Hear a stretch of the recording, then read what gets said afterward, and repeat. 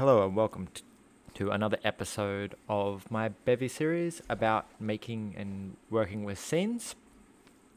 In this video I'll be showing you how to create a scene and edit it in file using Bevy's hot reloading system so that you can see your changes taking effect in game. And then in the second part I'll be using the Bevy Editor Pls in order to show you how you can use that to much more finely control and manipulate scenes in your game and then save them out into a file. This will also include the fact that I've put a pull request into the editor and that has now made it in, allowing you to specify certain entities not to be saved. So to start off with editing in a file, what you'll want to do is when you add the asset plugin, whether this is through the default plugins or directly adding the asset plugin, you want to set watch for changes to true. With the 0.9 changes, this is done by doing .set and then asset plugins watch for changes. And then you also want to load the bundle into the world as a dynamic scene bundle using the asset loader. This will allow the asset server to watch for changes.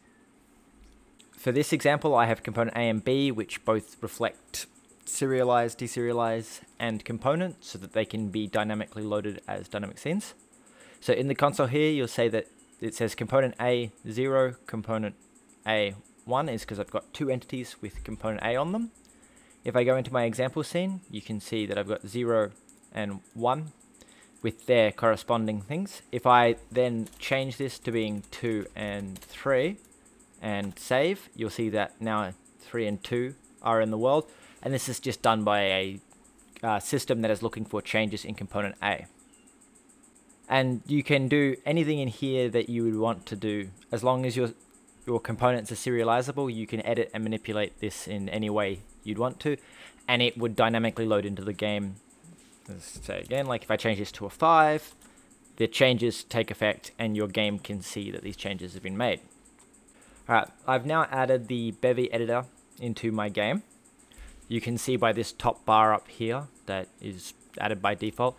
I can either click open window to open specific windows of the editor actually in the world, or I can press E to go into editor mode, which will actually pause the in-game clock so that if you have something that runs with delta time, it will be frozen while in editor mode.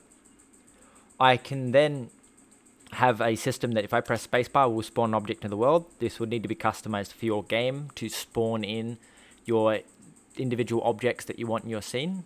So however you want to do that. Then it uses mesh detection, so I can click on this mesh. I can then go over here and edit the transform and rotate it and do whatever I want to do with the cube to move it into the position that it's supposed to be for the scene. I could spawn another cube, move that around, and set up whatever scene you want to have made and created for your game. Then you can go and change the editor window to scenes, and you can specify where you want to export the scene to.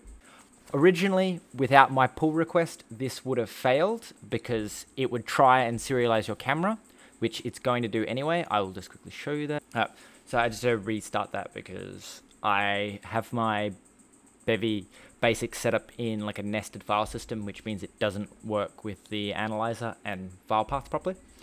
So I had to restart it using cargo run.